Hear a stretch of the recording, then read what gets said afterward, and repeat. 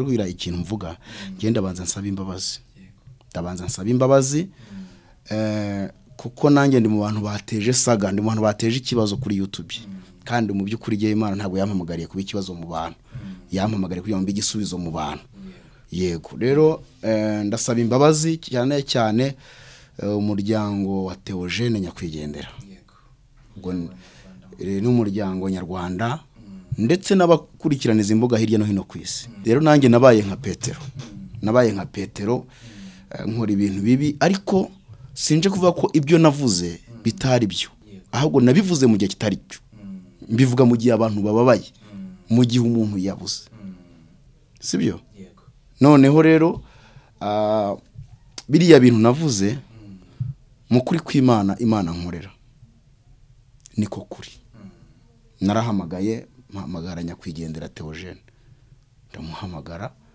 nkuko natanze umugabo nkodesha hano umugabo namuhamagaye mu mezi nkanga hashize kandi muhamagara mu by'ukuri mfite amakuru ya nyayo wabyumvise ikivuga ko ayo makuru ya nyayo reba hari n'umuhanzi witwa Uwiringiyimana Theogene nawe naramuhamagaye namwana rero Theo ngwino dusenga Imana kuko Satani ari kuguhiga ndabona bamaze kugutangaho igitambo yababaje kumva uvuga yuko umukozi w'Imana yatanzwe n'abakozi b'Imana bagenzi be mu by'ukuri n'umuntu byumva byo yumva biteye urujijo kuko ziransengero tujyamo nizo kuruhukiramo ziransengero tujyamo nizo tujyana imibabaro n'agahinda tukakura ibyishimo narahubutse kuko haraho ndi kurangara banyoherereje nibo bagiye banyohereza ikiganiro cya Zaburi cyangwa kuri Zaburi banyohereza icyo cya Musisi ndabyumva numva nyine ko ntangiye kuba ikibazo ntangiye no guteza ikibazo urumva ndavuga nti rero ibi bintu birababaje ariko uyu mugabo wa Zaburi sinzi ikibazo dufitanye hagati yanjye nawe je ntacyo nzi ariko uyu mugabo mu byo akora ntago nibaza ko urabona nkari ama video amaze gushiraho 10 nangahe nabonye yaragiye no kuzana umuhanuzi ngo wahanuriye Theo ko azapfa uriya witwa icyamamare ngo kizapfa uriya witwa Robert yazanye babiri ngo baza kuvuga ko yavuze ko Theo azapfa ese we yamuzanye ngo bigende gute yagawe muzanye ngo asobanure iki ese si ubucuruzi yaragamije gukorana ikiganiro n'uwitwa Pamphile tumaze gukora ikiganiro bandikaho titre y'ibintu ntavuze baravuga ngo navuze ngo dore uko rugagiye yatangiye kugikuzimu kandi mu kiganiro ibyo bintu bitarimo ndabamagana nabwo ni mukosore mwandika ibyo navuze mu kiganiro banga kubikosora n'ukuri kose ndakubwiza ukuri ikindi ucyo gihe njyayo ntibashyizeho nimero yanjye ya telefone kandi banyakira bavuze ko nturutse kuri televiziyo yitwa BTN noneho Pamphile kubera ko ari we ntabwo yagiraga nimero ye kuri Zaburi hajyagaho nimero ya Presile urumva noneho abantu bahamagara Presile ngo abahe nimero yanjye kugira ngo tubashe kuvugana akayibima bigatuma bajya gusacinga kuri Facebook bakajya bagashaka BTN batangira guhamagara umuyobozi wanjye wa televiziyo BTN ni televiziyo itari ntagikorera kuri YouTube na amateleviziyo asanzwe abantu barebera muri salo baramuhamagara boss baramuhamagara ati niko aba bantu bari kumpamagara ibi biganiro bikoreye he nimero yanjye byagenze bite biranyobera noneho boss yabanje guha umuntu nimero yaharuye yahaye nimero abarampamagambira ko yanyuze kuri Zaburi nshya bakamwima nimero zanjye noneho urumva niho natangiye ikiganiro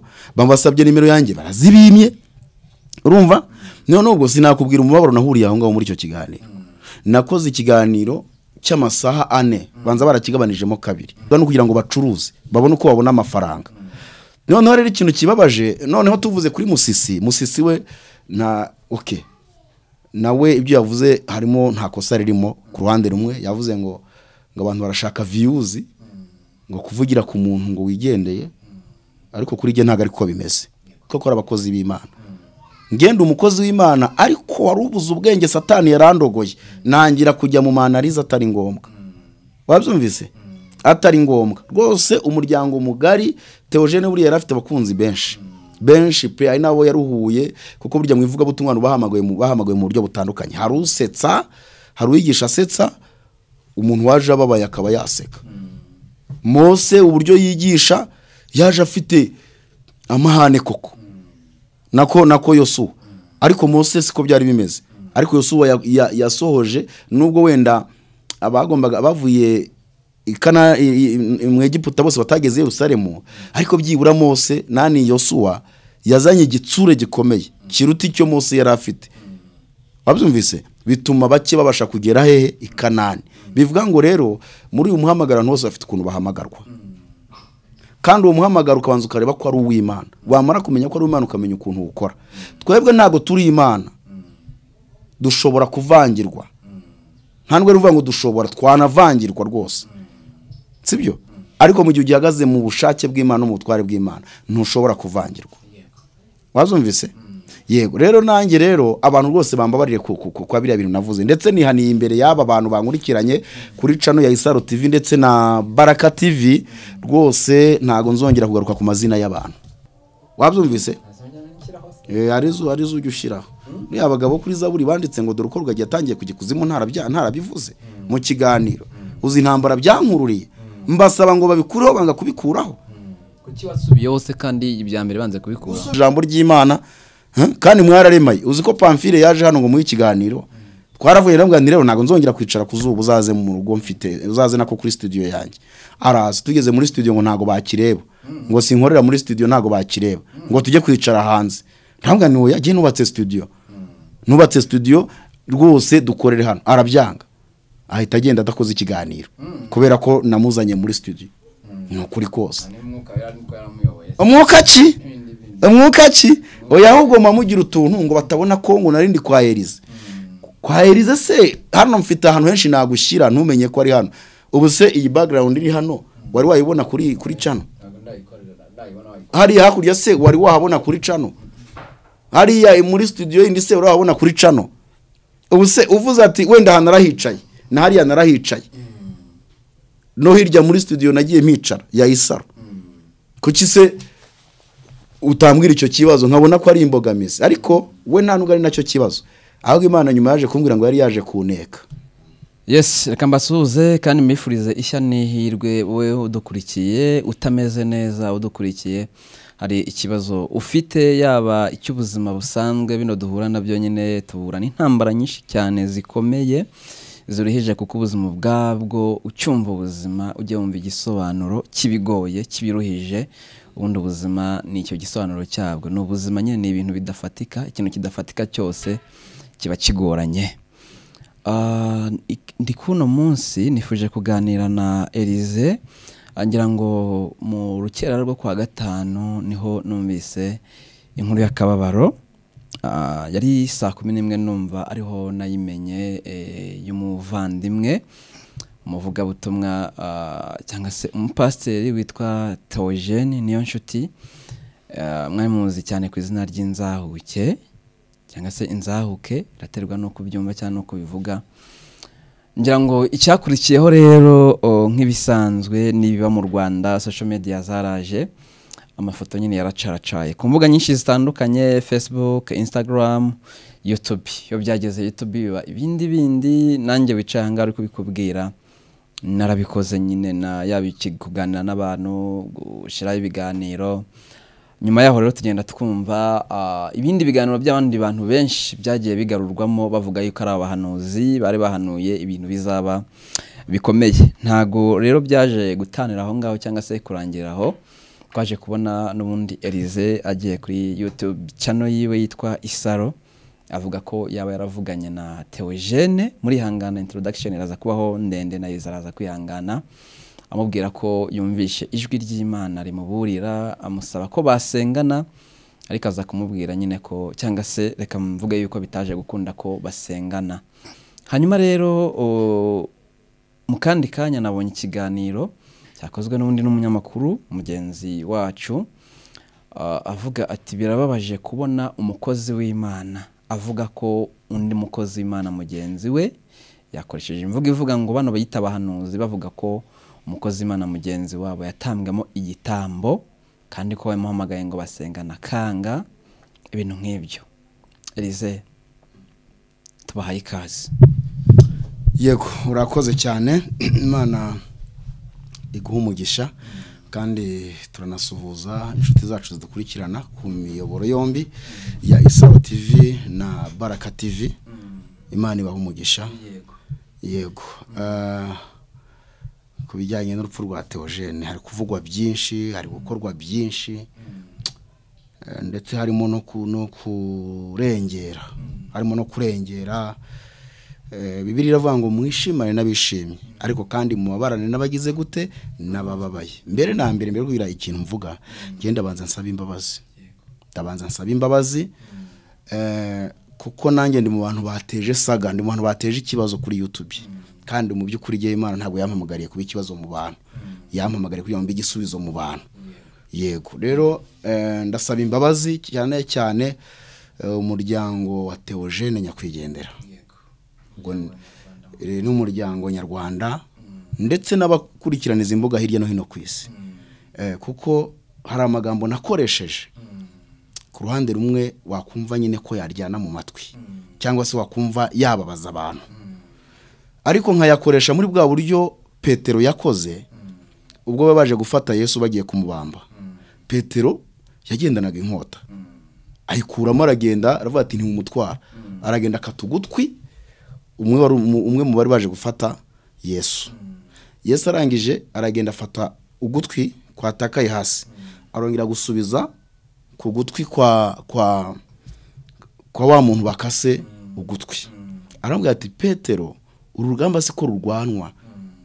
Azubise ntago turwanisha inkota, rurwanwa mu buryo bw'umwuka. Rero nanjye nabaye nka Petero, nkora ibintu bibi, ariko sinje kuvuga ko ibyo navuze bitari byo, ahubwo nabivuze mu gihe kitari byo. Mbivuga mu gihe abantu bababaye, mu gihe umuntu yabuze, sibyo? Noneho rero biriya bintu navuze mu kuri kw'Imana, Imana nkorera niko kuri. Narahamagaye, mpamagara nyakwigendera Theogene, ndamuhamagara nkuko natanze umugabo nkodesha hano, umugabo namuhamagaye mu mezi nkanga hashize, kandi muhamagara mu by'ukuri mfite amakuru ya nyayo. Wabyumvise? Ikivuga ko ayo makuru ya nyayo, reba hari n'umuhanzi witwa Uwiringiyimana Theogene, nawe naramuhamagaye namwanira Theo, ngwino dusenga Imana kuko Satani ari kuguhiga, ndabona bamaze kugutangaho igitambo.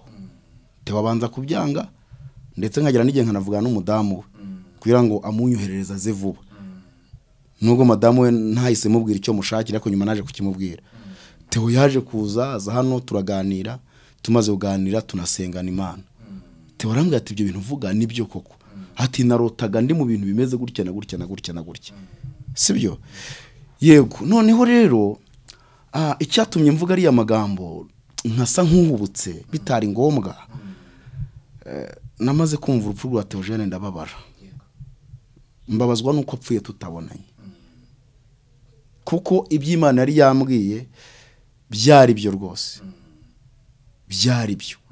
None aravuga ngo ntago Imana yatangaho umuntu ngo igitambo ngo ari umukozi, nako umuntu ntabwo yatangwa igitambo ari umukozi w'Imana, natwe babidutangaho. Imana ikatuburira tugasenga. Barantemaguye, baranyica, barantemagura, bankata umutsi ujyana amaraso mu bwonko, bantera igisongo mu mugongo, n'amafoto yanjye wenda niba bitagoranye turashyira abantu bayarebe, njya muri koma. CHK bari bavuze ko mfite ubumuga bwa 75%. Ubwo bumuga se umuntu agira ikintu akora, Imana irabunkiza, ariko nyuma nza gusangana igitambo nanatanzweho. Wabyumvise? Tutarakomeza reka bize gusobanuka, kubera yuko abantu benshi nagiye mbona n'uriya munyamakuru abikomozaho, ariko reka nanjye mvuga uruhande rwanjye, nawe reka mubwire ko iyo si y'ubucuruzi yavuze yo gushaka amafaranga nawe ayirimo, kuko reka mwibutse ikintu, ibiganiro nabonyeho bigera muri 10 bingahe amaze gushyiraho, harimo n'ibyo yari yarakoresheje agarura, ntago ari kubigarura kubw'ineza no gushaka amafaranga kuri Zaburi. Nkeka ko yari guhana mu bundi buryo adafuze yo gushaka amafaranga, kuko nawe nibyo arimo. Mbere na mbere ntarasoza nari narasoza abati birababaje kumva uvuga yuko umukozi w'Imana yatanzwe n'abakozi b'Imana bagenzi be mu by'ukuri n'umuntu byumva byo yumva biteye urujijo kuko ziransengero tujyamo nizo kuruhukiramo ziransengero tujyamo nizo tujyana imibabaro n'agahinda tukakura ibyishimo bigoye rero kumva ko umuntu w'umukozi w'Imana atambwaho igitambo ndetse na bagenzi be n'ubundi twita abakozi b'Imana uvuga ibyo bintu ko yatanzwe igitambo n'abakozi b'Imana nabyo ni amakuru ufitiye gihamya cyangwa se ni amakuru n'ubundi bibaye ngombwa kubazwa bavuga uti dore AAZ ibimenyetso ni ibi ngibi cyangwa se wabikoze n'uyu ubundi niho natangiye nkubwira ko narahubutse kuko amakuru y'umwuka n'ay'umwuka na nyirayo sibyo ubundi nta nubwo byakwiriye ngo Imana intume ku muntu bigiye no mu itangazamakuru habayeho guhubuka ni n'ibintu ubwo wasobanura ngo urugero wenda bibaye ko bigiye nko mu nkiko n'urugero neza ubwo mu nkiko bavuga ngo abantu batanzwe ibitambo gute ni iki batanga bigenda gute ibyo bisobanura utese nta gisobanura wayibonera keretse mu isi y'umwuka mu isi y'abantu basenga abyumvise abantu basenga bubaha Imana nibo bamenya izo mvugo kandi bakamenya n'ibyo ari byo kandi ibi bintu ndi kuvuga abo dusenga nabo barabizi aho njya kuvuga ubutumwa hose barabizi ko dusengera umuntu ejo bundi twasengeye umuntu wari ufite mwe nabo y'Ikarongi aya makuru mvuze yajya no mwiperereza turi gusengera umuntu mu rusengero na audio ndayifite noneho uwo muntu twasengeye yari yarubatse Ikarongi umupfumu arahamwirukana bari umupfumu arahamwirukana wo muryango wabo kubera iki ko yashatse umugore badashaka aragenda ajya i Musanze barahamwirukana kandi umugore we arwaye kugeza kuva ku myaka agize imyaka 30 yari arwaye nzanabishira kuri YouTube ibyo ndabifite noneho rero akaba nanone kugira ngo ayo makuru abantu bayumve neza mfite na audio ye muri coding bara muri codings uwo noneho turi gusengera umuntu urwaye urembye amadayimoni amuvugiramo aravuga ati jewe ndi runaka nuko amazina ntayibuka ko manasengeye benshi ati jewe namuroza kigira mu rwo ko tutamushakaga ati mubuza amahoro ati none ndamenyekanye baramvumbuye bamenye ko ndi umurozi ati none kubera amabanga y'abakurambera amenetse ngiye gupfa ariko dayimoni imvugira muri uwo muntu ati ndabona bagiye kubinziza ati ngiye gupfa vuza induru turamusengera uwo muntu arakira harahari hashize iminsi ngavuye ku rusengero wamupfuma arapfa kugira ngo wumve ukuntu ibintu bigenda ubwo se urumva ngo batari baramutanze uwo muntu arwaye imyaka 40 ingahe yubaka bamwimura ahora arwaye arahari ibihamya byo biba bihari ariko noneho kubisobanurira abantu ntago bashobora kubyumva ikindi uravuga ati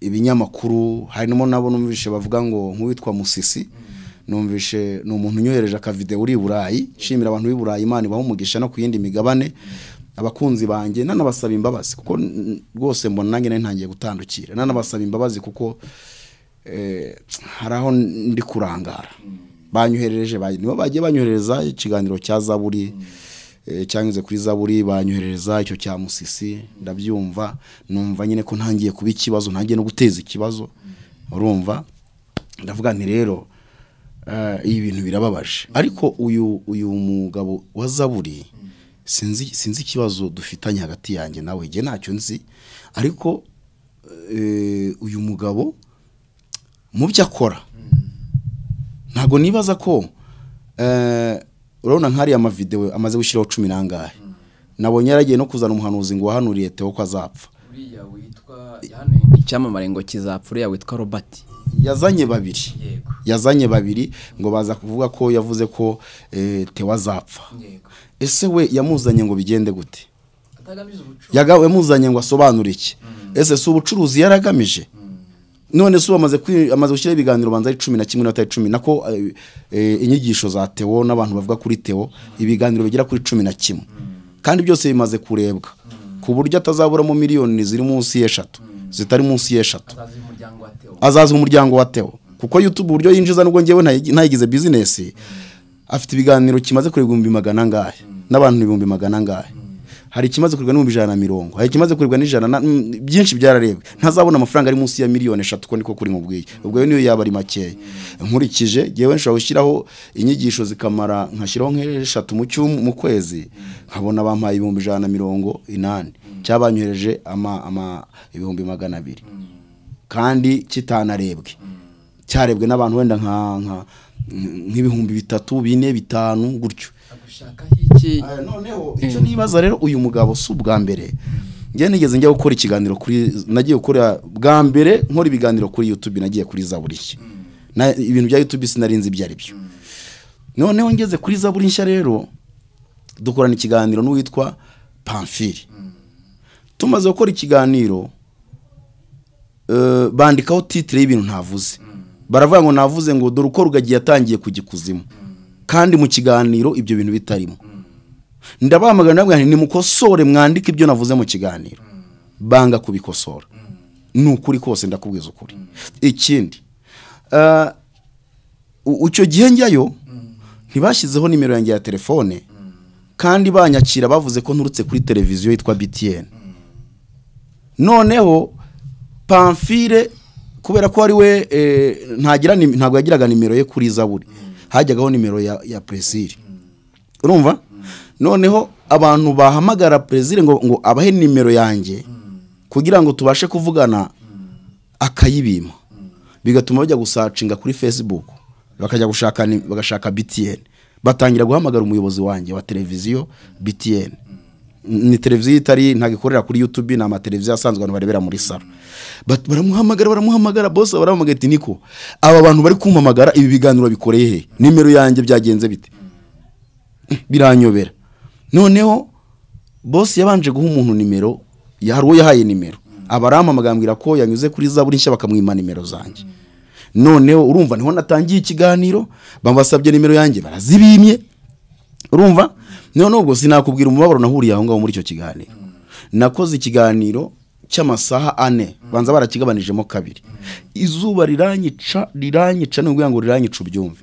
Kugezwa mpaguruka nkajya kwigurira amazi, nkajya gushakisha amazi ahantu bacururiza amazi pfukure cyane. Batana kugurira amazi ngo baguha amazi uri kuzuba.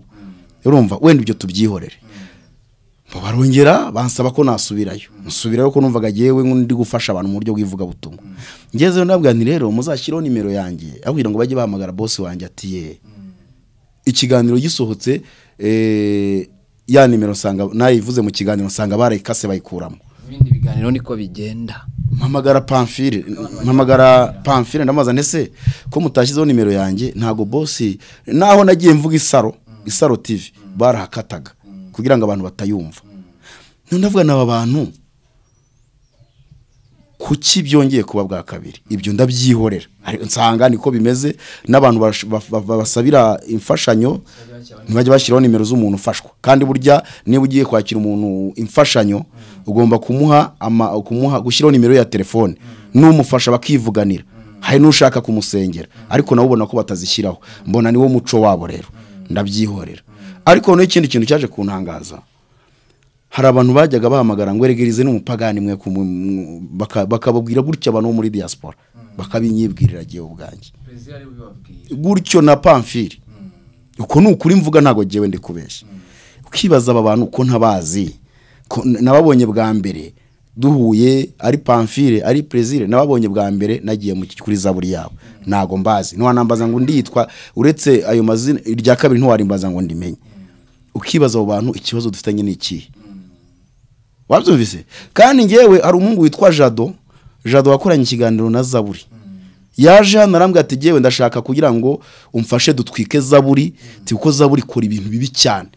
Witwa Jado araza rwose aza kundeba, ambwira ibya Zaburi n'ibiki byose, ambwira ukuntu bamubwiye ko batazongera kumuha ikiganiro kubera ko yaje ku Isaro TV, ati uriya mugabo w'Isaro TV wagiyeho ntago tuzongera gushyira kuri Zaburi nshya. Jado yabimbwiye, yaje kubimbwira. Jado nambwira Jado icano yanjye ntago ari yo gushyira ibintu by'amatiku, ntago nzayishiraho. Urumva? Rero ntago nzi wenda si biriya yavuze byo nanjye narabivuze nibyo, ariko noneho ntago bitangaje, kandi mu kukavuga no kugira ngo bacuruze babone uko babona amafaranga. Noneho rero ikintu kibabaje, noneho tuvuze kuri Musisi we na nawe ibyo yavuze harimo nta kosa ririmo. Ku ruhande rumwe yavuze ngo abantu barashaka views, ngo kuvugira ku muntu ngo wigendeye, ariko kuri je ntago ariko bimeze. Ntago gende gushaka views, kuko ngira ngo aha turi ni muri studio yitwa Inganzo Mwimerere. Ni studio ngiye natekereje gukora kubera ko ibintu bya YouTube numvaga nshaka gutandukana nabyo. Studio yo mu Isaro TV nayo urayizi nayo wayinjiyemo urayizi. Noneho rero ngiye maze kubona ibintu bibera kuri za YouTube, ndavuga nti ibintu ntago nzabikorera hivuga butumwa ryiza. Sinyuye amafaranga yinjira ni na menshi, arinjira ari menshi. Sinyuye gushaka abanyamakuru cyangwa nanjye ngo mbikore mpamagara abantu bazi bakora ibiganiro. Ariko navuze nti ninjya kuri YouTube ngakora ibintu ndi kubona hano hanze, ubutumwa bwiza bwa Yesu ndiwe ntangiye kubwangiza. Nintangira kuzana abantu bagakora deba, ndaba ntangiye kubyangiza. Nintangira kuzana abantu bakavuga uko babyumva, ndaba ntangiye kubyangiza. Ndavuga ni rero jewe ubu Isaro TV niyo kuvugiraho ubutumwa bwiza. Na Musisi nawe abyumve ajye kuri channel yanjye ya Isaro TV. Iyo ukora buri munsi nguhembwa menshi, ngiye nshobora kumara ukwezi ntarashyira n'ikiganiro kuri YouTube.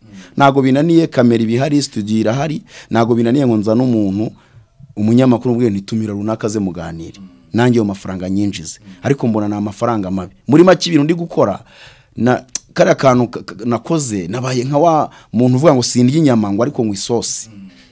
Umva ntarya inyama ariko ngo isosi y'iki y'inyama. Nanjye rero abantu batangiye kumbonamo ko naje gushaka views kuri YouTube, cyane naje gushaka amafaranga kuri YouTube.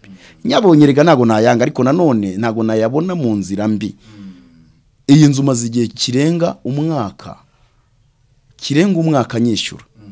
Iyi studio ubona hamwe n'iyi Saro uzi maze umwaka nyishyura nta kintu nyikoreramo. Ariko nane kure kugira ngo nyikorereshe itangazamakuru ry'umwuga, kuko nakoze mu itangazamakuru ry'igihugu.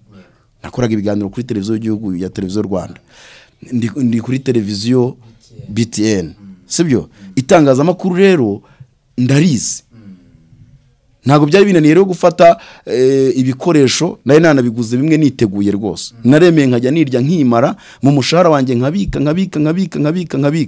ngenda ngura ibikoresho.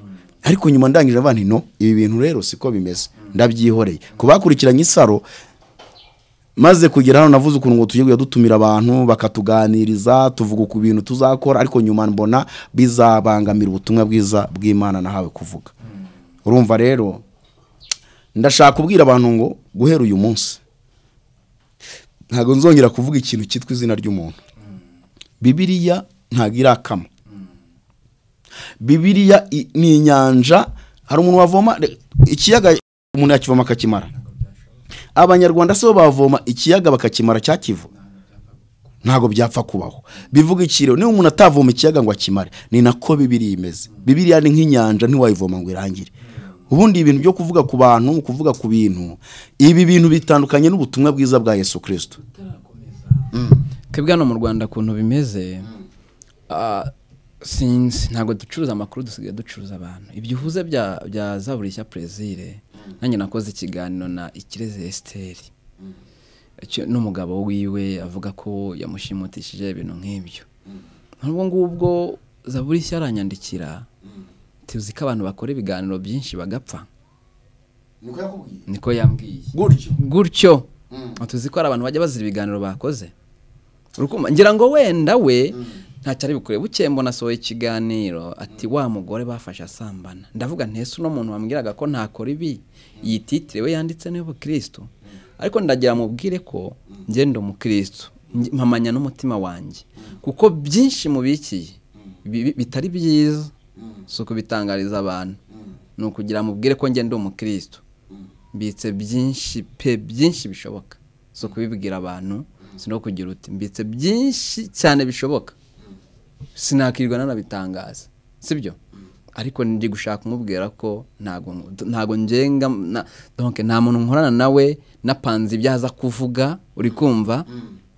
Ariko mfite amakuru yabo bakoresha babwiye ibyo bavuga bakanabijwanira, sibyo? Rero ntitujye dushakira ikibazo mu kindi. Nimberize yakosheje ndabyemera. Elize ni umuntu, nanjye ndi umuntu. Kuba wahanirize rwose birashoboka, ariko utamwangishije abantu, ibyo ndabyemera. Elize nawe yemeye ko yakosheje, ariko Zaburishya nawe wishakira amafaranga mu bandi, cyangwa uvuge ngo abantu bari gushaka amafaranga niyo uri gushaka kuko sinibaza abantu baganirije ngo bahanuye, sinibaza message bari bazaniye umuryango wa Theo ari iyi, ntago nyibaza atari ugucuruza ako ngako kantu ko akifitemo. Mwese muri mu bucuruzi, mwese muri mu bucuruzi kuko video 10 hari n'ebyiri amaze gushyiraho nazo nizo ubucuruzi. None se arimo aravuga gutyo, hari umwana yatumiye, umwana avuga ko hari abantu bagiye gupfa w'umuhanuzi w'imyaka 14, yarongeye aramugarura cya kiganiro cye ashyiraho na Theogene, aravuga ngo wa mwana wahanuye ko hari abantu bagiye gupfa, ashyiraho n'ifoto ya Theogene, kandi uwo mwana kuntu yabisobanuye ntabwo yabisobanuye neza. Wabyumvise rero abantu reka twe kwitana ba mwana, bitwe kwitana ba mwana, ahubwo abantu subwo reka je nirebeho ndeka abantu babandi, kuko abantu bo bafite buri wese afite umuhamagaro we n'inzira anyuramo, afite uko akora. Uriya mugabo bakoranye ikiganiro sinzi uwo ari we, n'umugabo yari yambaye made in Rwanda, ngewe hashize nk'amezi ntibuka ariko si make muhamagaye, namubonye ahantu arimo yigisha arogo ya pasteri, arimo avuga ijambo ry'Imana, asoka ahaguruka yirukanka abwira pastor ngo ati reka ntere hari 3 pastor. Nongera kumubona arimo avuga ngo ndafashijwe ngo nimundagire umuntu wapfenge kumuzura. Sinzi no kana abantu benshi barakabonye uriya mugabo ngo ndafashijwe ngo ubu amavuta mfite ngo nimundangire umuntu wapfenge kumuzura. Umugabo ndamuhamagara, uriya mugabo naramuhamagaye, ndambwa ni wa mugabo we rero gerageza ugende gake. Wabyumvise kuko ibintu uri gukora ntago ari byo.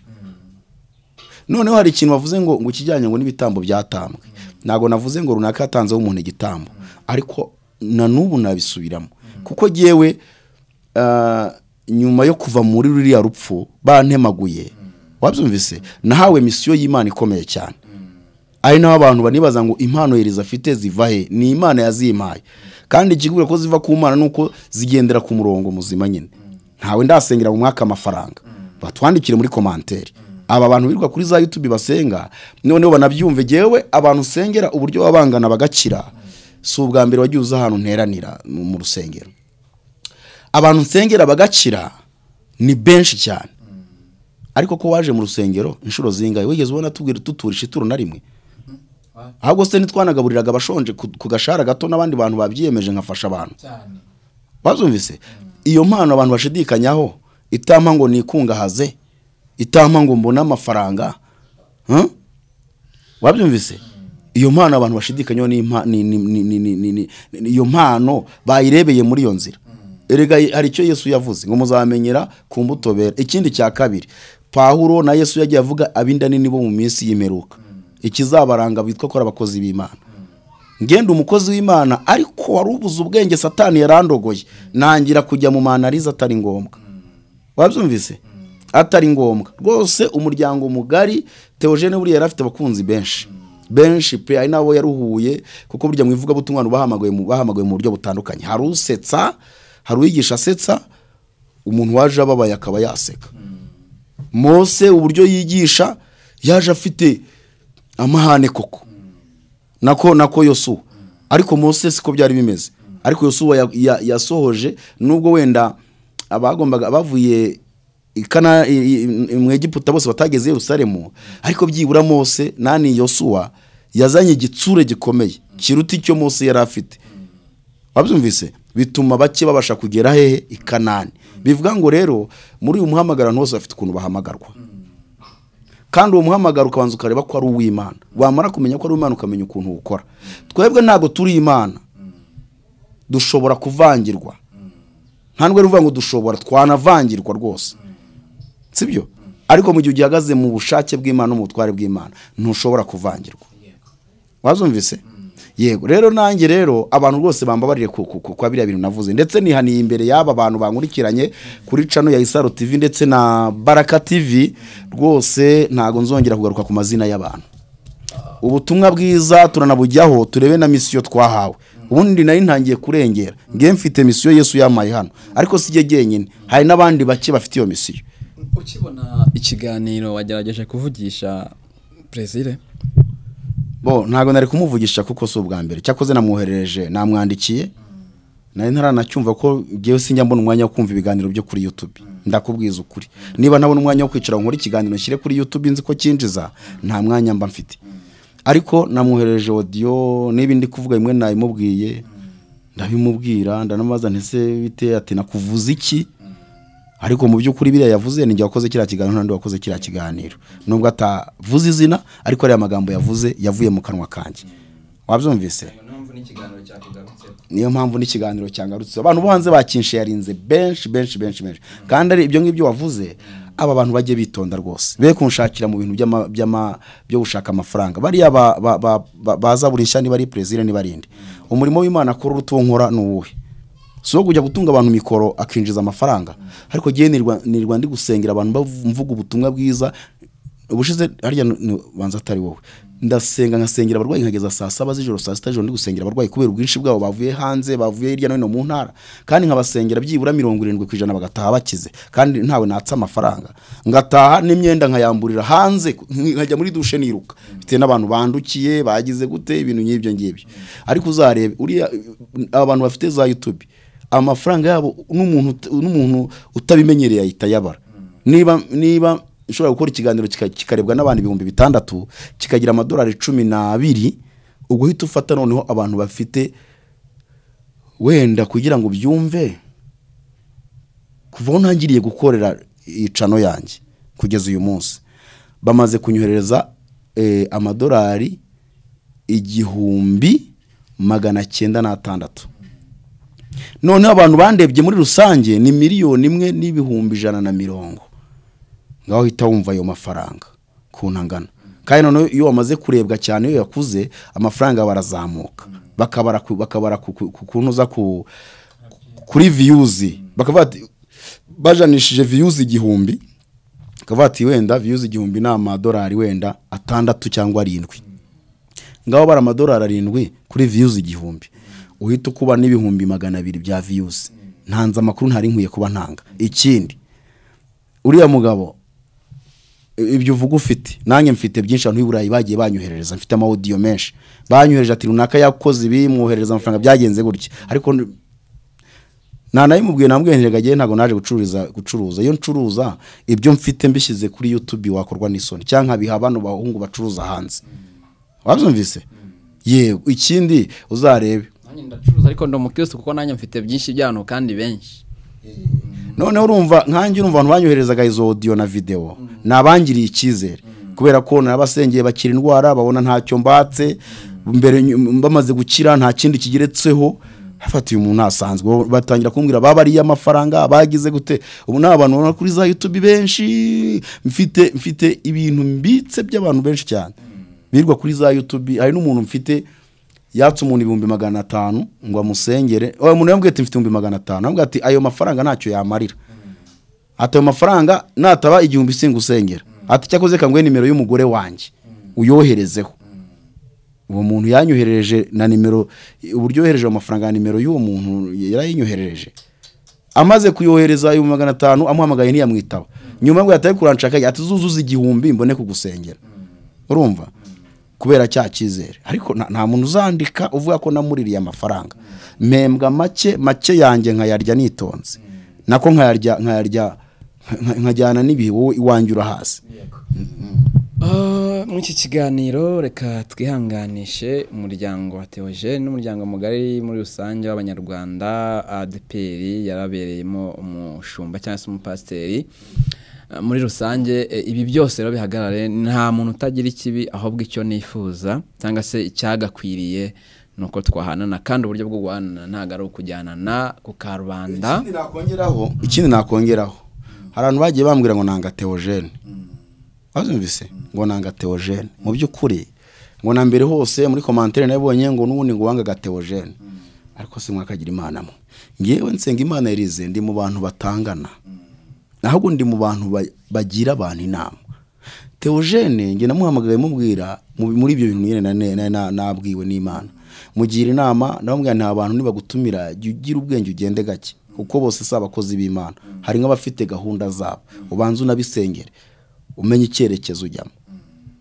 nyuma rero yuko atabyumvisiza kanansubiza kuriya yansubije urumva nibwo nahise ngwanese kuko Mana uyu muntu ko akundwa n'abantu benshi uyu muntu impano ze ntibazazirangiza, kuko impano barazizimya cyane zikazima. Noneho rero ntacyo mpfa nawe, ndetse ndashaka no kuzasaba umuryango w'Imbabazi. Ubu ntabwo uyu munsi ntabwo navugana nabo, wenda ikiganiro cyabagezeho, hari n'amakuru babwiwe n'abantu wabyumvise. Ngewe nzamuhamagara musabe randevu, ngende musabe imbabazi rwose, kuko umva ndashaka kujya mu ijuru kurusha ibindi bintu byose ntekereza. Ndashaka kujya mu ijuru, niyo mpamvu ubona nta femba y'amafaranga mfite, niyo mpamvu ubona mfite igitangazamakuru nk'iki, nkagira studio uzi yaba yisaro na hano sinyibyaza umusaruro, nuko nanga gucumura ngo ngwe mu makosa atuma ntabona ubugingo. Twavuze iby'urupfu, nanjye ndarwiteguye, nawe uzarwitegura, ariko giye Imana yambwiye ko impaye inyongereye igihe gito cyane, maze kuva mu rwo rupfu banteraguye ibyuma. Imana yambwiye ngo uhaye igihe gito cyane, ngo genda ubwire abantu bihane bave mu byaha. Wabyumvise? Ikindi, aya magambo nari nayavuze, reka tutaza kugenda tutayasomye, tuyasomera abantu. Ku muhamagaro Imana yaduhamagariye n'umwe. Yego, hariya nakubwiye ukuntu kuri televiziyo bamagaritse amezi 5. Uzira iki? Nzira zaburi. Bamagaritse amezi 5 kuri televiziyo inkoraho, kubera ko nimero ya boss bayihamagara cyane. Barambwira ati kutinyuka kujya mu bitangazamakuru ukajyana televiziyo yacu na nimero zacu zigatanya bamagarwa. Bamaniye amezi 5 kuri televiziyo. Mbivuze n'abayobozi banjye bazumva iki kiganiro. Nahagaze nzira zaburi, nzira plaisir. Niwe nazize rwose kuri televiziyo baramagarika amezi 5 nakora. Urumva? Reka rero tusome aya magambo. Turebe umurongo nanjye nari ntangiye gusa nkaho ntandukira. Urumva? Hano hari amagambo muri Bibiliya avuga ngo Yohana nako Matayo ibice 3 umurongo wa mbere. Haravuga ngo icyo gihe Yohana umubatiza araza yigishiriza mu butayu bw'Yudaya ati mwihane kuko ubwami bwo mu ijuru buri hafi. Ku murongo wa 8 ngo nuko mwera imbuto zikwiriye abihani. Ni misiyo Imana yahaye abavuga butumwa, yahaye n'intumwa. Wabyumvise? Matayo ibice 4 ku murongo waho wa 16 aravuga ngo abari bicaye mu mwijima babonye umucyo mwinshi, kandi abari bicaye mu gihugu cy'urupfu no mu gicucu cyarwo bamurikiwe n'umucyo. Murongo wa 17 Yesu ahera ubwo atangira kwigisha avuga ati mwihane kuko ubwami bwo mu ijuru buri hafi. Wabyumvishe misiyo ya Yesu? Ngisoma aya magambo reka nkubwire ikintu cyambayeho n'abakunzi bacu baze kutwandikira muri commentaire. Uzi ko ibyo bavuga ngo byo bitambo n'ibiki byose bari barandoze kudasoma. Nasomaga muri Bibiliya bikananira, ku buryo n'abantu banze bamamagara gatese ntuzi gusoma. Nyuma nza kumenya ko, urubyumva, nza kumenya ko banteje kurindagirira muri Bibiliya ngo nyisome nkareba mu nyuguti sinzibona. None ndashima Imana ko nongeye gusoma Bibiliya neza. Mariko wa mbere 14 umurongo n'umurongo wa 14 avuga ngo nuko bamaze kubohesha Yohana Yesu agigarira avuga ubutumwa bwiza bw'Imana ati igihe kirasohoye ubwami bw'Imana buri bugufi, nuko mwihane mwemere ubutumwa bwiza. Ndashaka kwereka abantu ntuza dufite misiyo dufite kwisi, niyo kubwira abantu ngo bihane. Luka ibice 24 ku murongo waho wa 44 titire avuga ngo Yesu asezera kubigishwa be aho yari amaze kuzuka. Aravuga ngo maze arababwira ati aya ni amagambo nababwiraga nkiri kumwe namwe yuko ibyanditswe kuri je byose no mu mategeko ya Mose no mu byahanuwe no muri Zaburi bikwiriye gusohora. Maze abungura ubwenge ngo basobanukirwe ibyanditswe. Ati niko byanditswe ko Kristo akwiriye kubabazwa no kuzuka ku munsi wa gatatu, kandi ko kwihana no kubabarirwa mvu umurongo ukomeye Yesu wamaze avuye agiye kujya mu ijuru, kandi ko kwihana no kubabarirwa bikwiriye kubwirwa amahanga, kandi ko kwihana no kubabarirwa ibyaha bikwiriye kubwirwa amahanga yose mu izina rye bahereye Yerusalemu. Nimwe bagabo b'ibyo, kandi dore ngiye kuboherereza ibyo data yasezeranye, ariko mugume mu murwa kugeza ubwo muzambikwa imbaraga. Yesu nta yindi misiyo yahaye abantu bavuga ko bamuvugira. Reka nivugeho jewe ubu guhera uyu mwanya umuhamagaro w'Imana abantu bongera kumva navuze ku bantu cyakoze amashimwe yo ntago nzayatakaza kuyavuga. Hari amashimwe ari kintu Imana ikorere umuntu kumva rwose kirakomeye cyane. Na biriya Musisi avuga ngo ntajya yemera ibintu by'umwuka wera Musisi, nta najya yemera ibintu byo kwerekwa. Urabyumva? Ariko kereka wenda aje tugaterana akaza mu rusengero akareba. Nizo mbaraga avuga ngo abantu bakoresha ngo z'abadayimoni ni umugabo rwose upinga. Nigeze numva avuga ngo kuri cano ye ngo ADPR ngo nta muntu umwe werekwa ngo bafite imyuka abadayimoni ngo herekwaga abantu mu binyejana byashize. Ukibaza uyu muntu usitemera umwuka wera yemera iki? Afite ubwenge bwo gusoba kujya mu manalize n'ibiki byose, ariko uzanumve n'inyigisho babigisha ntashobora kwinjira muri aya magambo. Kuko kwihana no kubabarirwa bikwiriye kubwirwa amahanga yose bihereye Yerusalemu kugeza ku mpera y'iki yisi. Nta yindi misiyo bya bindi byo kuvuga abantu dore nawe niwe inshuti yanjye nsigaranye nta yindi YouTube merukaho. Niwe muntu uza tukaganira, ariko nawe nuko ibyo tuganiriye numva ubyumva, ariko titre nawe ntuzandike titre zikabije. Wabyumvise? Arizo ujye ushiraho. Ni abagabo kuri Zaburi banditse ngo dore uko rugagiye atangiye kugikuzimu ntarabivuze mu kiganiro. Uzi intambara byankururiye mbasaba ngo babikureho banga kubikuraho. Kuki wasubiye hose kandi ibya mbere banze kubikuraho? Usubiraho. Je numvaga ari ubutumwa bwiza nari mfite ishyaka ryinshi cyane ko narabosomaga amakomanteri nkabona biraryoshye. Rero giye nari ntarajya kuri YouTube. Nanafunguye cano ariko sinayikoresha. Sinarinzi n'ibyo ari byo cano, sinarinzi n'ibyo ari byo. Buriya cano menye ibyo ari byo muri guma mu rugo. Ko ntangiye kujya kuri YouTube ntago nayo kuri YouTube. Nagiraga n'imirimo itanyemerera kujya muri ibyo. Hari akazi nakoraga ko kuri televiziyo, hari ibyo nakoraga by'ama restaurant. Ibyo ntibituma rero ubona n'uwo mwanya. Usiye ko niyo nabona umwanya YouTube n'ubu mfite internet nishyura hano buri kwezi, ariko nshobora kumara n'iminsi 3 ntarajya kuri YouTube. N'ubu ibi byaza buri narebye n'abantu babishe yarinze kubera ko ibintu birakamura. Buri ushobora kujya kuri YouTube ukareba ibintu ukava umeze nk'umuntu wasinze. Ujibyaha Imana ivuze ibira barimbuye igize gute Kongo bigenze gutya ibintu nk'ibyo ngibyo. Nyuma rero ndangije ndavuga ni nta mpamvu ndabyihorera. Urumva? Rero rwose Imana imbabarire bavandimwe inshuti zanjye bakunzi banjye, Imana imbabarire ibi bintu rwose. Umuntu wese byakomerekeje ambabarire, ntabwo nzongera Bibiliya n'ingari. Ubu dufite umutwaro wo kwigisha abantu ngo bave mu byaha, bave mu busambanyi, bave mu gucana inyuma, bave mu businzi, bave mu bugome, bave mu kubandwa no guterekera, bave mu gutangana ibitambo, bareke ibyaha, babana amahoro. Ubu niyo misiyo Yesu yaduhaye kugira ngo twigishe abantu dukizwe tuzajye mu ijuru. Nago rero muzongera kumbona ndimo mvuga ku izina ry'umuntu cyangwa se ku madini. Aya madini rega tunavuga nta nubwo twayashobora. Aya madini Yesu yarinze ava mu isi amunaniye yose. Yagiye gutoranya ba Petero ataye idini ry'abafarisayo ryamunaniye. Idini rero ntushobora kurihugura, ntushobora kuricyaha. Aba banyamadini bari muri misiyo yabo, hari abari mu murongo w'Imana, hari mu murongo wa Satani, hari abari mu murongo wo gushaka amafaranga. Aba rero abananiye Yesu ntago nsenga Imana irize nabashobora. Rwose ndakarabya abanyamadini sinzabagarukaho.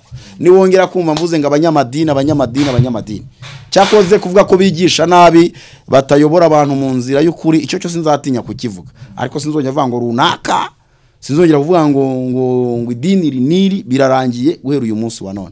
Twisubirire ku murongo w'ivuga butumwa ryiza. Nawe ningutumira ujye uza tuvuga ubutumwa bwiza bwa Yesu Kristo.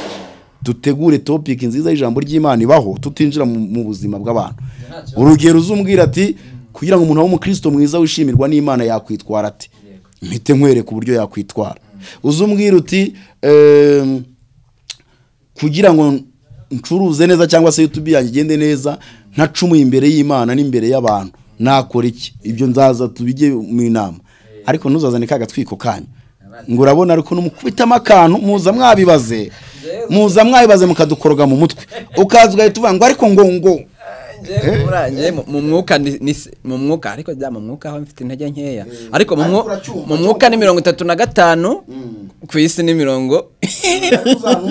Uzanuzuze reka nkubwire buriya reka nkubwire buriya abantu bagira ubwoba bw'ubuzima kavuga ati nintabigenza gutya ndabahone, ariko Imana ibeshaho abantu. Nukuri Imana ibeshaho abantu. None subu uretse umushahara wanjye cyakoze simvuze ko hari n'igihe Imana inkorera igitangaza ni gake ariko bikunda kuba. Nkabona nk'umuntu yanshyiriye nk'amadolari kuri telefone. Bibaho rwose ku bantu mba narasengeye bagakira indwara ntayabasabye nagize gute, nkabona umuntu arampamagaye ati mukozi w'Imana najyaga nanayanga rwose bajyaga bayama nkayanga abantu b'iburayi nibashaka banatwandikira muri commentaire bajyaga bampamagara ati waransenye ndakira ndashaka kohereza ituro nkabakanira ariko numvishe indirimbo ya wa mugabo witwa Bigize Janti yararirimye ngo ubuntu bukuzanira abantu ngo niba gusenga bituzanira ubuntu bukatuzanira abantu bakatuzanira ibintu nukuri iyo ndirimbo ya yure ya mugabo niyo yatumye mvuga ariko wa mugane ukora abantu nangaga amafaranga bakababara cyane hari nk'umukobwa uri niba ari muri Amerika niba muri Canada yarambwiye ati shaka umukozi w'Imana muzayimukorana ngiye muhemba 300 ku kwezi ndamuhakanira ngo ajya azashyireho ibiganiro byigisho ndamuhakanira oya yarambwira igitano buri kwezi ati mushake ndamuhakanira azayame we nzajya nzange mbishyire kuri Baraka TV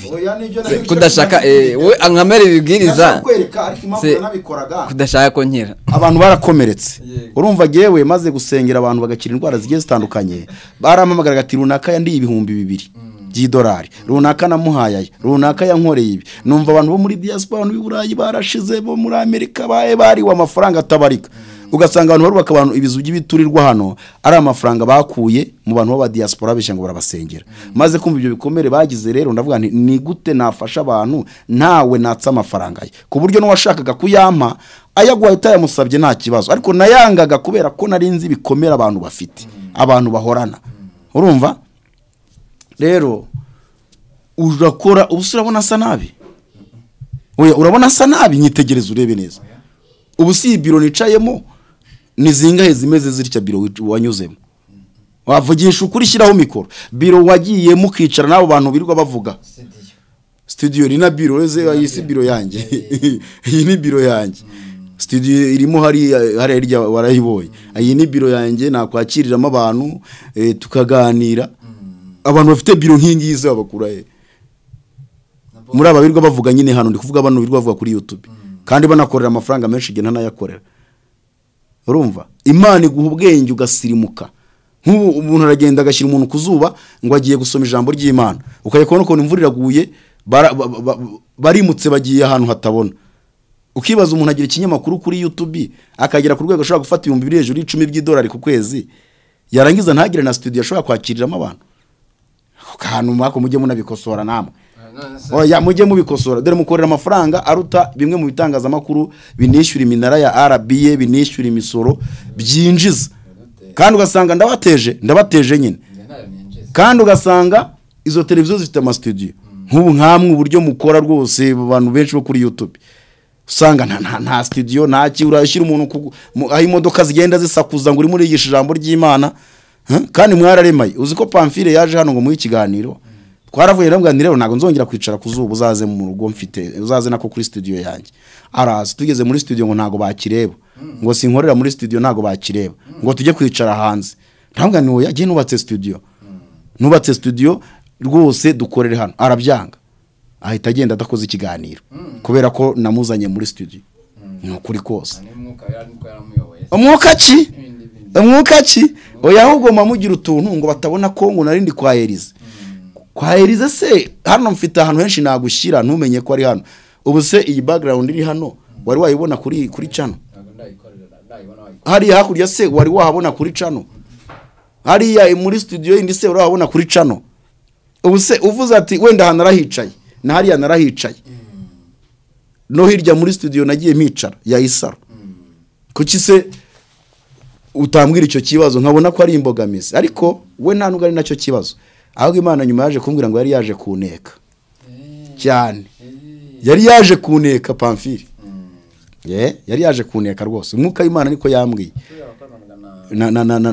na Brazil Pamphile yaraje hano tugiye gukora rwose ikiganiro muzanye muri studio ati ntago nkorera muri studio neze kubera iki ati turajya hanze kubera iki tujya hanze se ngo muri studio ntago ngo YouTube bajya babireba ikiganiro cyo muri studio ni gute batakireba amaze kugenda rero hashize iminsi umwuka w'Imana arambwira ngo yari yaje kukuneka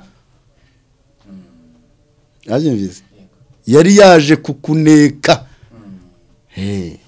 urumva reka rero dusoreza ahangaha ariko nkuko mubyumva nyine Elize yavuze ati nta kibi nari ngamije gusa narahubutse nizere ko mubabarira n'abandi mufite uko mwabyuririyeho gusa mare abantu impungenge umuntu cyakora nzabona yashyizeho ikiganiro kuri YouTube channel oya nta n'ukundi kuntu yagishyiraho nze ko mbona hasi mwandikaho ngo mushyigikire umurimo ngo wivuga butumwa dukora izo ni insengero kari YouTube dufite mwese muracuruza ariko urabibona no kuri zaburi hasi bandikaho ngo wifuza gutera inkunga umurimo dukora bizi niba ari wabyandika nzi ko tubyandika ninjye utara ngohereza ngo kuri Ecobank ngo no kuri mobile money ubuse giye nari nabyandikaho mu bantu bakeneye amafaranga yivuga butumwa mbamo kuko mu rusengero ngeramo hari n'abantu njya ndara ni wanjye benshi bakaza babona ukuntu Imana iri gukiza abantu bakanga gutaha bikagera na saa sita bagihari ati dufite aho tujya nkabaraza muri sara hari nabo ntegera babyumvise ariko sindabyandika ngo nimutere umuntu nanjye ngiye kubyandika ahubwo batangira bantera inkunga ibyo bintu byanyu muzana niba ari nibyo mutangiye Rwanda Revenue nabasoreshe niyo yayo ibasoreshe amasora cyakoze ntuza YouTube irabasoresha iyo mugiye kuyakiriya kuramo nibyo ariko iri tangazamakuru leta yabakoreye ikintu cyiza ikintu cyiza leta y'u Rwanda ngewe ndayishimira ku yindi yaba mu rwego rwose dufasha nk'urubyiruko internet iraboneka mu buryo bwiza zino ano makabure bashyiramo ya internet sinzi kabisa nta n'igicere batwaka kugira ngo internet bigende neza yarakoze yafashije urubyiruko kabiri inabafasha ibashira nk'imiyaga kuba se Amerika ibasoresha kuko harya tubisinya Amerika kuba Amerika ibasoresha Rwanda rwo ntirwabasoresha ariko Rwanda nyine ruravuga buriya baravuze ati n'urubyiruko reka rwiyubake munatanga akazi ariko nimugatanga go mushaka gukora mwenyine bwa nakundaga ikinyamakuru cyitwa Freemax cyakoreshaga abanyamakuru benshi bagahembwa bakagura amamodoka abakozi bagendamo yako mwe bandi barakorera amamiliyoni 100 bagashyira mu mifuka mukorera mu abantu akazi bakorera amafaranga uretse uzareba umunsi natangiye nshaka kunkorera ushaka ko mp'abantu akazi niza miliyoni 2 sibyo ndangaje umukozi ntago urarya menshi kubera ko umuntu atangira kurya amafaranga no gutangira kurebwa hejuru y'ibihumbi byibura 50 by'abantu bakurebye aho kugira ngo bamanuke bakajya bazamuka aho rwose buryo bakwangaje umukozi ukamuzana uba wabona amafaranga nzana umukozi nyine wa kabiri ndabatanze nabatanze kugutira amafaranga nzana umukozi wa kabiri nagushaka ko yama miliyoni 2 gusa eshatu nkagura kamera ya miliyoni amafaranga nanjye ntayo mfite abantu bashobora kugira ngo ndimo ndabeshya no Yesu studio kumaze iminsi uri hano iyi studio yuzuye ryari ntashize igihe kinini none se urabona iyi ngiyi inganzo mwimerere iyi nta kindi zakora mfite groupe yo kuririmba ndashaka gukora ibihangano bidasanzwe tukikorera indirimbo cyakoze ibikoresho bya studio narabiguze mfite sente mfite mbese ibyibanze byo gukora ndabifite ntegereje umuntu uza kunkorera setup ariko hari ibindi nabuze hari ibindi nabuze bihenze nabiguze ibintu byarikubye nubaka studio ntasubiye kubaza ibiciro nsanga byikubye ariko amafaranga ntayo kugira ngo ngere ko ibintu babyantwaye nk'imyaka iyi nkubita ibirayi bivanze n'ibishyimbo umuceri ibisorori 3 ku meza bigahagarara tukarya isorori imwe ariko nayo ko amasorori 6 ku meza uyategura bikagenda neza ariko kugira ngo tutazahemuka tutazarya amafaranga y'abandi navuga ntirekane korera uyu muziki byibura ni umurimo w'Imana tugiye gukora ariko nanone kwinjiza byibura YouTube dore ikintu ndi guca rero impamvu nakoze iyi studio ni impamvu naguze biriya bikoresho bya studio nago nshaka kujya njya gucuruza umubiri w'umuntu witabye Imana narebye kuntu nyakwigendera Canesius bamucuruje ku bitangaza makuru ariko ndashimira ikinyamakuru cyitwa Amavuta TV kira kinyamakuru ni icyawe ariko kiragerageza ariko cyane cyane kira kinyamakuru Amavuta TV n'umubwiriza reka ngubwira ikintu bakundira Isa yarampamagaye Isakari nijabo w'ikinyamakuru umubwiriza arambwira ati tonto nako nti grand frère ni ati turabona ngiye gushyingura Canesius n'abatipe bari kumwe njyane kamera tibazihururanye ati rero ngiye ngira isoni zo gufata kamera ngo ngiye ni ise wa Mungu ufite ikinyamakuru yobokamana yego urabona abantu ntavuze ngiye gucuruza umubiri w'umuntu koko reba nko kukiriyo kukiriyo mu rugo kwa Theogene abantu bajyayo iyo bagiye reba Zaburi noneho yitwa umva Zaburi ngo niyo bukamana yagiye mu rugo rwo kwa Theogene arandika ngo papa savana kibonke ngo na papi ure wacu kuri televiziyo ngo na papi ngo baje ngo baririye ngo mukiriyo umva iyo titire semeze ite buri yavuze ati niba ariyo bukamana ati umukozi w'Imana akora ari niyi yafashije yihanganisha umuryango cyangwa se umuvuga butumwe n'uyu yigishije neza ahumuriza umuryango ahubwo ati papa sava na ntuza nande ngo baririye ku kiriyo ngaho mva kugenda ureba ucunga uzi impamvu buriya mu materaniro najya nemera ko ibitangazamakuru bihaza reba ari nk'igihe dusengera umuntu daimoni zikamuvugiramo ya mabanga yose uburyo zimeze kuri YouTube rero nta kindi kibazana ariko koranga muho naye ngushimire rwose hari umunsi wahaje ufata ibintu nkubuza kubishyiraho n'ubu nturabishyiraho reka tuzabikorera ubugororangingo ngewe ariko burya ndashaka no gusengera uko umukristo mwiza ngiye mva kubwiye kuntu nkora umuntu uzabona kuri Baraka TV nakoze inkuru yabi isebete wenda tuvuge n'urugero nk'iyo nakoze bakayita ko ntari kuyikora niyo mugabo witwa Azarias ngo bufunze Azarias nari maze umwaka wose naranze gukora iriya nkuru icyanteye kuyikora yaje kumbwira ko yashimuswe kandi umugore we yambwiye ko umugabo afunzwe umugabo haboneke yambwira ko yashimuswe urukumva guhuza ayo makuru y'umuntu wakubwiye ko umwe afunzwe undi akakubwira ati kuva yavuka atarajya muri gereza icyo kintu nawe kugitekereza ni ikintu kugikururanye byarangoye umwe ambwiye ko undi yafunzwe undi aho aboneke ati sinigeze mfungwa narashimuswe none se nimba nyir'ubwite yarambwiye ko umugabo afunzwe umugabo akambwira ko atari yajya muri gereza na rimwe ubwo we nari kuvuga ngo iki koko yambwiye ko yashimuswe cyari gutuma nakora inkuru numureke nta munakoze itangazamakuru mukorera ry'umwuga rigatubura amafaranga sindi kuvuga ngo nshoramo nikorere mukorera ry'umwuga warishobora ariko risaba no kugenda hirya no hino urumva ariko ukito uzi ko nk'ubu abantu bavuga ngo ngiye ngo ndi gushaka views nzishaka jewe mfite ibintu byinshi nakwa uploading nk'ubu hano mfite umuntu ukomeye muri iki gihugu mu byitwa iyobokamana ujya no hanze bafatiye ahantu ari gusambana zajabana yasambanya buri bwishyu bamufungirana mu kazu kameze nka wese video ndazifite ndazibitse gusa namubwiye ko ari igikubitisho ndacyazibitse ko yibeshye bakongera bakamufatira ahantu nzahita mvuga ko yananiranye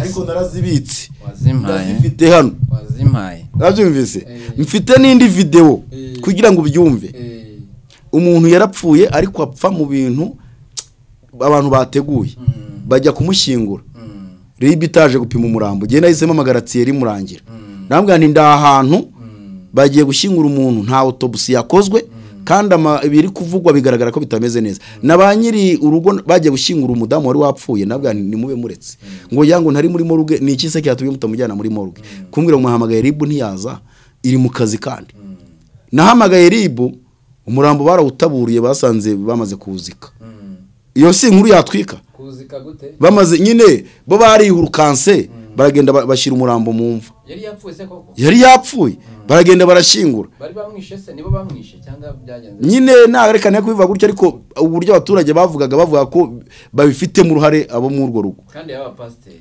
oya nago baraba pasiteri urumva noneho mbabuza kujya gushyingura umuntu bari bankubise kamera nayigize gutya bashaka kunkubita nyifata bajya gushyingura ribiraza itaburura uwo mubiri bashyizemo aho ngaho iyo nkuru nago yatwika wicecekera abantu bavuga ngo dushaka views dufite ibyo twakoramo views nangereka mubwiye ndo mukristo ibintu mbitse nanegeye nyangira ubwo bakabazanyica abantu mbike ibintu byabo niba bimenya erega kubibika njya n'igihe kizagira nkanabisiba kuko hari n'abantu biyemeje gukora inabi bashishikariye gukora inabi rero kuvuga ngo wabatera ubwo base gute rero se umuntu bajya kuri televiziyo ati ohereza 300 ngo usengere se ntiyameshe kamwe ubuse kuvuga ngo yari 500 by'umu diaspora cyangwa yari miliyoni y'umu diaspora ibyo bayimukangisha ariko mu audio tuba tuyafite banavuga cyangwa abantu b'iburayi n'abanyabwenge shaho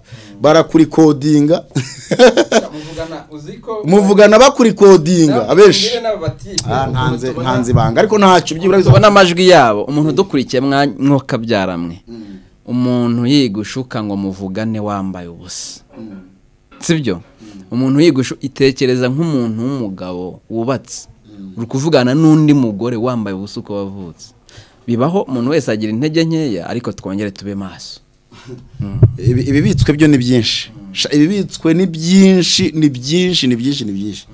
byinshi hari n'uwo nigeze mpamagara ngira ngo muhugure numva ashatse kundusha uburakari iyo nza kuba ndakara nari guhita nshyira video ye hanze ariko ntacyo byamarira cyakoze kubigisha ijambo ry'Imana bakarigoreka abo bo nzagaragara kuri kamera mbabwira ni ibi bintu muri kubeshya abantu wowe urabeshya umuntu ngo fata umunyu ngo ushyushye mu mazi umenemo n'amavuta yakarabe azumvise uyakarabe gute se ngo ngurakira umuntu arabwira ngo hari ngohereza amafaranga ngo nkugire ku musozi kugusengera Yesu se ni Yesu tubona amasengesho ko acuruzwa nago bishobora gukunda rero ibyo byo ukuri tuzakomeza kuguharanira no kukuvuga nago tuzaca inyuma y'ukuri reka twe gutrambira abantu yego reka dusoze kino kiganiro dukomeza abantu badukurikiye babaye cyangwa se batameze neza muri ubuzima bafite uburwayi budakira abaganga bababwiye yuko uburwayi budakira reka nkubwiye ko nta ndwara idakira nimwe iyo wizeye Yesu Kristo bizajya kunda kunshinja kutaba umukristo ariko ndagerageza uko nshoboye erega mwibigerageza ahubwo ni mubigire mubikore nyabyo kuko bizababeshaho wabyumvise bizababeshaho bigutera ubunyangamugayo uretse iriya saga ya Theogene banditse nako navuzeho bazamuye uzareba mu commentaire yose kuri za YouTube ahantu nyura uzareba ko aravuga ati uyu muntu yaka ibitambo hari n'umuntu igeze ntumira hano namwumvishe yigisha neza agira ngo ni mwiza abantu barampamagara ngo yewe we ngo yaka ibitambo ubu nasoni mfite ntawe naririye amafaranga yewe n'umuntu agiriye utudene twakera ubu ndi kugenda mbishyura nagiye mbatekereza nkibaza wende mfite idene mana nyibutse nta uzambeshira ngo nariye amafaranga cyangwa uzambeshira ngo nagiye gusambanya abagore b'abandi cyangwa uzambeshira ngo nagize gute azaba mbeshye rwose kandi ni nako kuri nako kuba ubunyangamugayo erega ibintu byose twifuza siko tubibona dukeneye byinshi ibyo ukeneye rero ubijyanye ushatse kubibona ako kanya kusimbagurika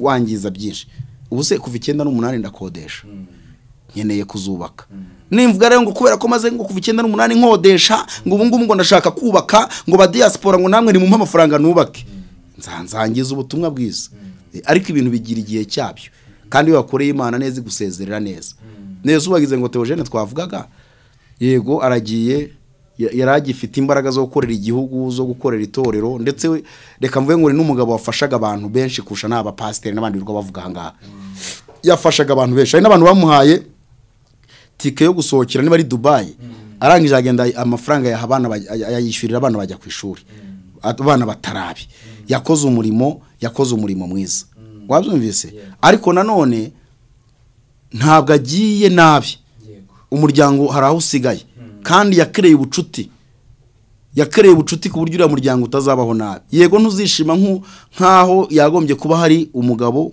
ku mugore n'abana ariko ntacyo Imana yakoreye umusezerere neza gukorera Imana ni byiza reba Rutayisire Antoine wabonye kuntu Rutayisire Antoine yasezerewe neza uzi ko Rutayisire Antoine ibintu yakorewe byongeye kumuha imbaraga zo gukorera Imana kurusha yayikoreraga nubwo abantu bavuga ngo ageze mu zabukuru ariko ibintu bamukoreye byaramutunguye mu buzima bwe ubu nibwo agiye ku mukozi w'Imana mu buryo budasanzwe kandi byamurenyemyemo gukomeza gushaka ubugingo cyane se bamusezerere neza koko bamuhaye imodoka y'amasaziro wabene umusaza rwose ngo ntimuzame cya kindi cyitwa V8 ngo giye nikundira udutoye ngaho mva akuriya mugabo afite kunyurwa cyane Rutayisire mva reka nkubwire niba hari umugabo ufite kunyurwa ni Rutayisire yonyine amashuri afite uzi ko barayigeze bashaka kumuha imyanya muri iki gihugu ikomeye Rutayisire akavuga ati oya arabyanga ikindi Rutayisire Perezida wa Repubulika Kagame yigeze amuvugaho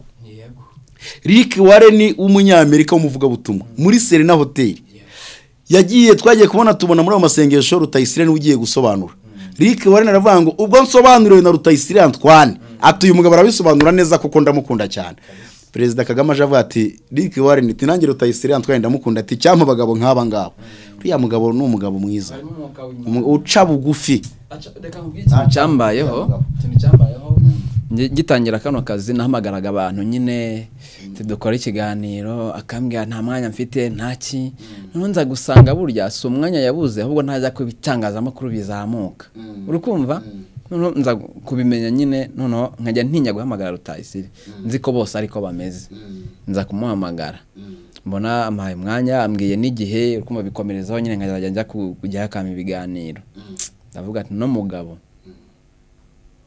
Imana izamuha ijuru gusa Uya Rutayisire buriya Mani Marite ni inshuti yanjye yigeze ambwira kuntu Rutayisire yamufashije avuye mu cyaro noya ni umusaza mwiza reka ashimirwe yarabikoreye nta byubahiro ntaki ariko reba kuba mbo titire zo mu gipasteri yazingora kuzimenya neza cyane cyane wenda nko muri Anglikani ariko Rutayisire nta titire ihambaye yarafite kandi yayishaka ari kuyibona ikindi Rutayisire iyo ashaka gushinga idini aba yarishinze kera ndetse agashinga idini rigakomera pe kuko yubatsemo abantu icyizere n'ukuri ariko Rutayisire arinze ajya mu kiruhuko rwose nta dini reka dushimira abantu twatangiye ikiganiro tudasenze kandi twarimo nyine twihana buriya giyewe kuva na kera kwihana no kwihana kereka usenga amasengesho ati Imana mbabaririza intege nke n'ibi byaha sibyo ubwo rero Imana iduhana umugisha baraka wakoze abakunzi bacu mwakoze kandi abatubabariye Imana ibaha umugisha